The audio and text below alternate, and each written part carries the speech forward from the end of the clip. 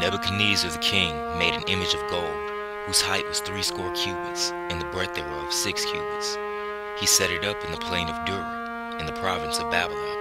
Then Nebuchadnezzar the king sent to gather together the princes, the governors, and the captains, the judges, the treasurers, the counselors, the sheriffs, and all the rulers of the provinces, to come to the dedication of the image which Nebuchadnezzar the king had set up.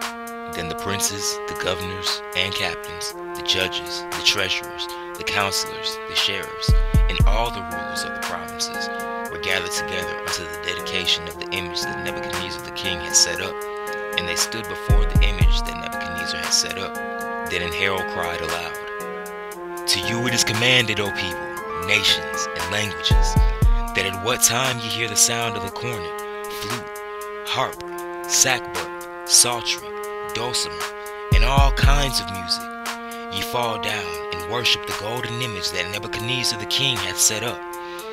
And whoso falleth not down and worshipeth shall the same hour be cast into the midst of a burning fiery furnace."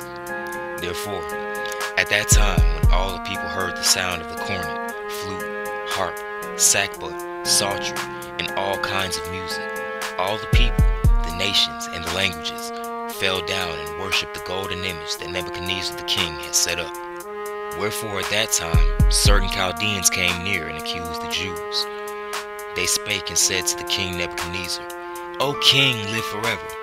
Thou, O king, hast made a decree that every man that shall hear the sound of the cornet, flute, harp, sackbut, psaltery, and dulcimer, and all kinds of music shall fall down and worship the golden image. And whoso falleth not down and worshipeth, that he should be cast into the midst of a burning fiery furnace.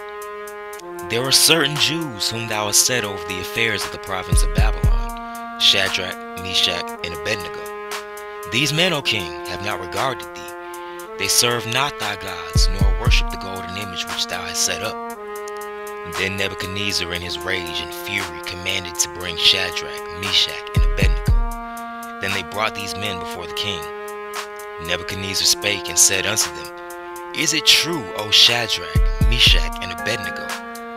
Do not ye serve my gods, nor worship the golden image which I have set up?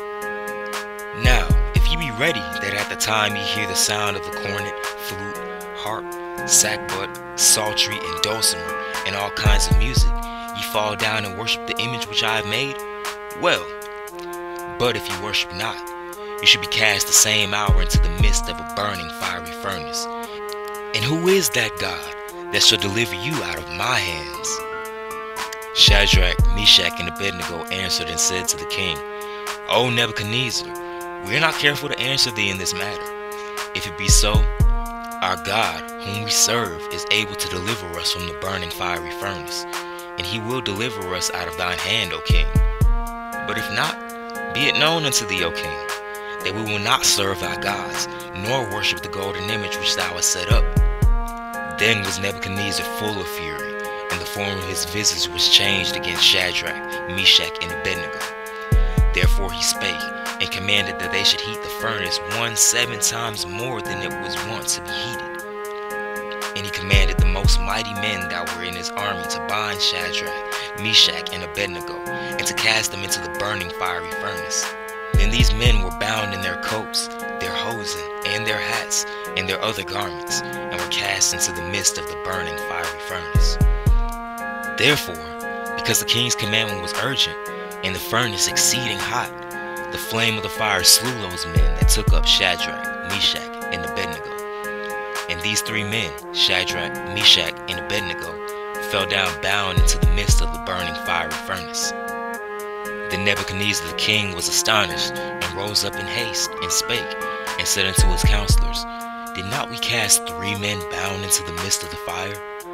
They answered and said unto the king, "True, O king." He answered and said, "Lo, I see 4 men loose, walking in the midst of the fire, and they have no hurt, and the form of the 4th is like the Son of God."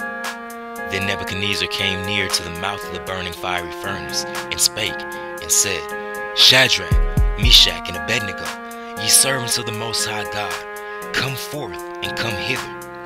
Then Shadrach, Meshach, and Abednego came forth of the midst of the fire. And the princes, governors and captains and the king's counselors, being gathered together, saw these men, upon whose bodies the fire had no power, nor was an hair of their heads singed, neither were their coats changed, nor the smell of fire had passed on them. Then Nebuchadnezzar spake and said, Blessed be the God of Shadrach, Meshach, and Abednego, who hath sent his angel and delivered his servants that trusted in him, and have changed the king's word, and yielded their bodies, that they might not serve nor worship any god except their own God. Therefore I make a decree, that every people, nation, and language which speak anything amiss against the God of Shadrach, Meshach, and Abednego shall be cut in pieces, and their houses shall be made a dunghill, because there is no other God that can deliver after this sort. Then the king promoted Shadrach, Meshach, and Abednego in the province of Babylon.